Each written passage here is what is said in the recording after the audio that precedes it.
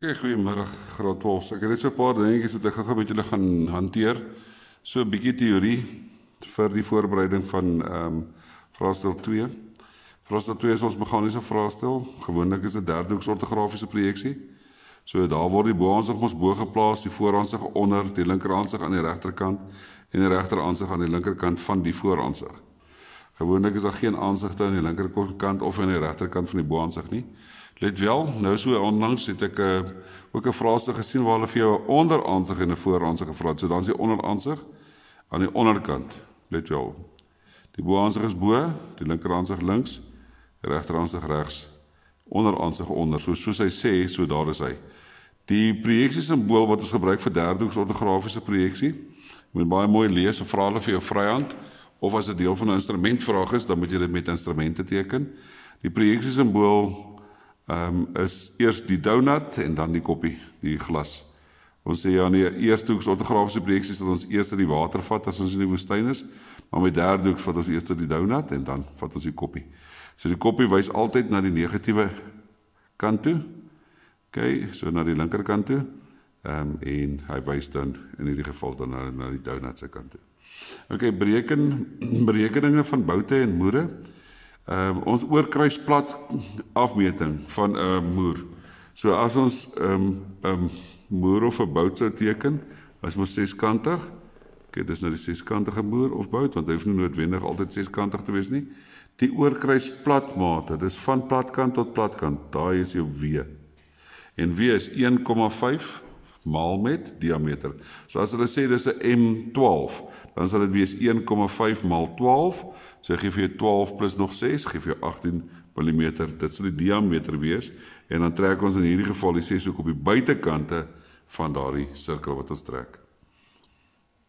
Okay, dan die skroefdraad. Nou die skroefdraad is, ek gebruik so 'n simbooltjie S. S is 0,1 maal met die diameter. Soos 'n M30 is my diameter 30.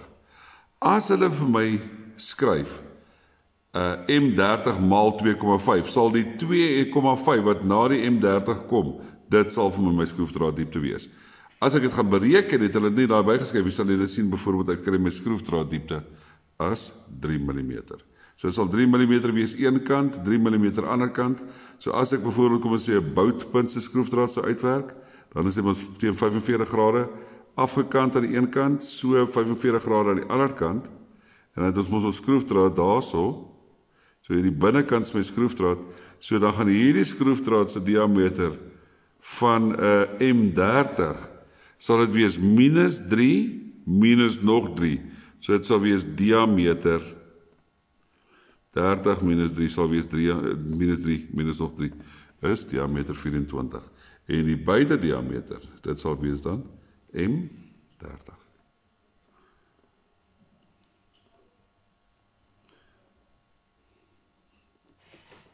Nou as dit 'n gat was,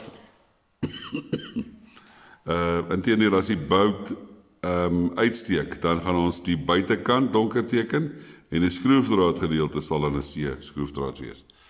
Okay, ek gaan nou so 'n bietjie pause en dan gaan ek oorgaan na die volgende stukkie teorie toe. Okay, kom ons gaan aan. 'n moerhoogte, as hulle nie die hoogte reeds vir jou gee nie, vat ons 0,8 maal met D, so as dit 'n M30 was, 0,8 maal 30, dan sal die moer dan 24 mm hoog wees. Die boutkop se hoogte is hoogte van die boutkop, ek sit gewoonlik so voetnootjie by, 0,7 maal met die diameter. Okay, en dan 'n sluitmoer, dis maar 'n moer wat aan al twee kante afgekant is, so hy het sirkels of daai afkanting aan beide kante is 0,5 maal met diameter. Dan ander simbole wat vir ons baie belangrik is ons masjineringssimbole.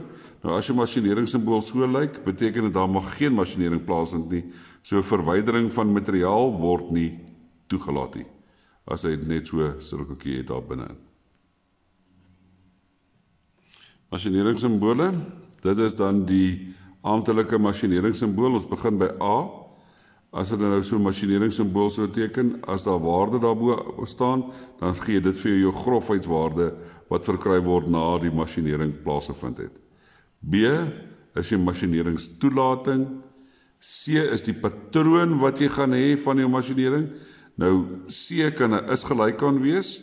As dit is-gelykaan is, dan moet die patroon parallel wees. So as daar 'n stuk plaat is, dan sal dit lyk of daar so 'n klomp parallelle lyne weer is. As dit 'n loodreg teken is, dan beteken gaan loodreg wees.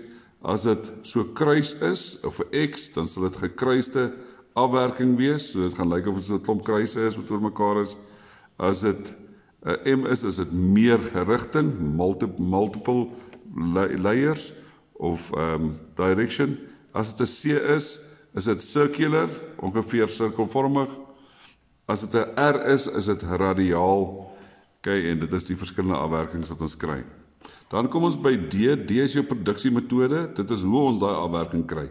So dit kan wees G vir grinding, slypwerk, want jy moet nou daai simbole ken. Jy moet weet, G is grinding, slypwerk. Dit kan wees deur middel van, kom ons sê, vreeswerk. Dan sal hulle dit vir jou hierso bo hierdie lyn skryf. Okay, dan E gee vir jou monsterlengte en F is ander grofheidswaardes wat jy kan kry. Hierdie is 'n baie belangrike afdeling vir graad 12. Die analitiese meetkunde vra, want dit is waar ons bietjie meer inzoom op ons masjinering en ons masjineringsimbool. Graad 12, dan weet ons ook dat ons swyssimbool baie belangrik is. Nou die swyssimbool gee hulle dan vir jou so. Ek het hier so 'n paar aantekeninge gemaak. As daai sirkel daarso is, dan beteken ons moet reg rondom swys. En die swyssimbool sal gewoonlik 'n pyl hê wat wys op die plek waar daar geswys moet word. As daai 'n toekol is, beteken ons moet op perseel geswys word. So wat hulle doen is, sekere goeders hoef nie op perseel geswys te word, maar dan word dit op perseel in mekaar gesit. Dan word dit daarso geswys. Dan kry ons verskillende tipe swyslasse, word gewoonlik hierso. As hy aan die bokant en aan die onderkant geteken word, word hy weerskante geswys. Jy sal sien ook hierso by nommer 4 is die bokant en onderkant. Ek gaan nou vir julle daai teorie wys. Okay, die tipe swyslasse wat ons kry is soos hy hierso aangedui is 'n fillet. Ons kan ook 'n slot tipe swyslas kry. Ons kan 'n ene kry wat ons hierso bo, dan gaan ons nou so 'n lyntjie maak so, dan gaan ons sê dis U-vormig of 'n enkel U, 'n enkel J, 'n enkel V, en dan moet jy pas op vir hierdie ene. Skuins, in Engels praat ons van bevel. Skuins, so dis 'n halwe V, is 'n skuins swys.